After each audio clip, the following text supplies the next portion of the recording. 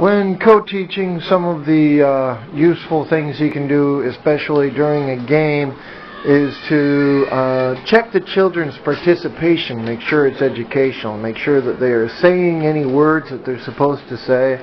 If it's phrases, you can stop them and say, hey, hey, hey, say the sentence, make sure they're doing the actions correctly, if they're supposed to touch something or go to a certain location.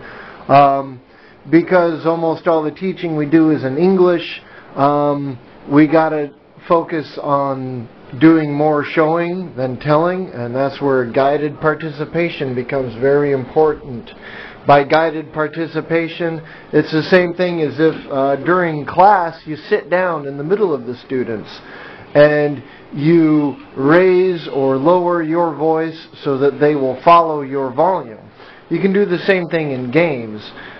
Showing them where to go, showing them what to do and how to do it.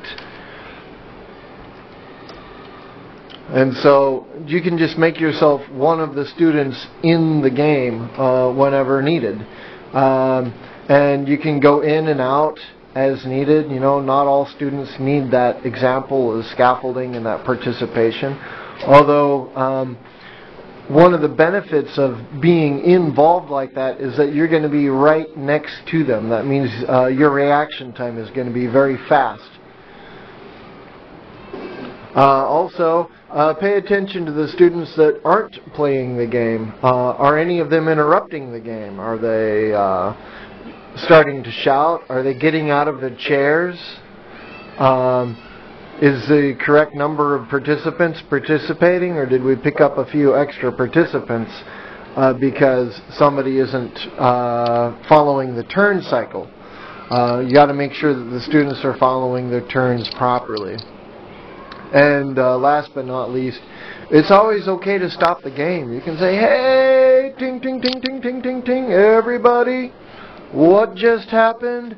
What needed to happen differently? And you can talk about it.